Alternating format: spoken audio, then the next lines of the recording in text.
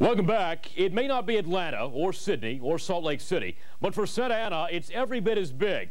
The police and fire games are rolling into town for the first time ever, and so is one heck of a party.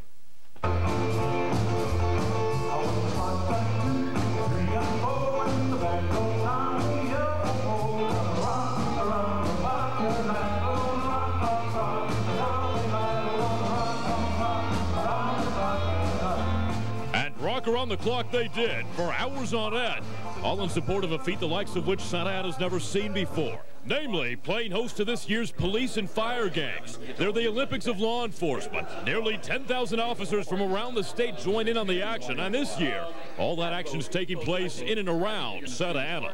The games are basically meant for the officers and firefighters to come together socially and to provide some community interaction. We try real hard to publicize the events as best we can in venues like this so that the community can come out and watch the competition.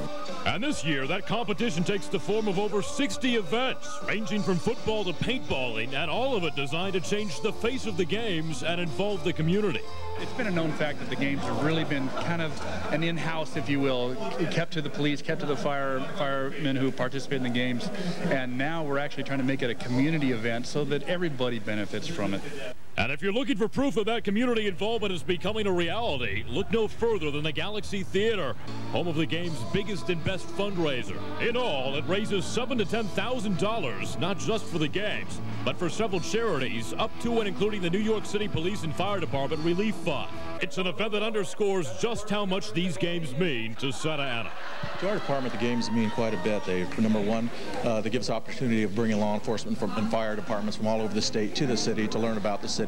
They also bring us the opportunity to showcase the city itself and all the positive changes we've made as a department, and to have camaraderie and offer some entertainment at no cost to the citizens of the community. All of which also means a tremendous undertaking on the part of the game's host, the Santa Ana Police Department. That's why 7 officers have been assigned for over a year solely to making sure the events go off without a hitch. And, of course, that Britney Spears autographed pictures are part of the silent auction. So far, they say, things are going exactly according to plan.